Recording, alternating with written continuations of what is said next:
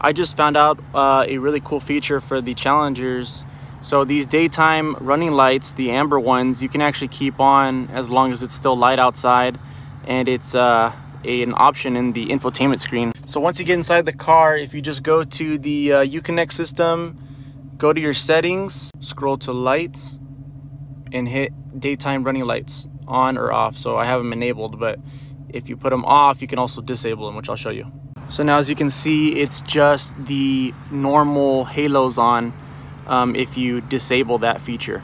If you have an automatic transmission and you're in park, the lights will not turn on even if it's enabled, as well as a manual transmission and you have the parking brake on until you put it back in neutral and take off the parking brake. I think it's a super cool feature that Dodge added, and it gives the car a way more aggressive look.